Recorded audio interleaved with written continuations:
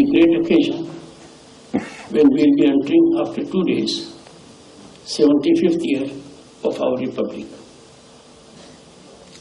When I entered the premises, I had the good fortune to be blessed when I paid my tributes to the architect of Indian Constitution, Dr. B.R. Ambedkar.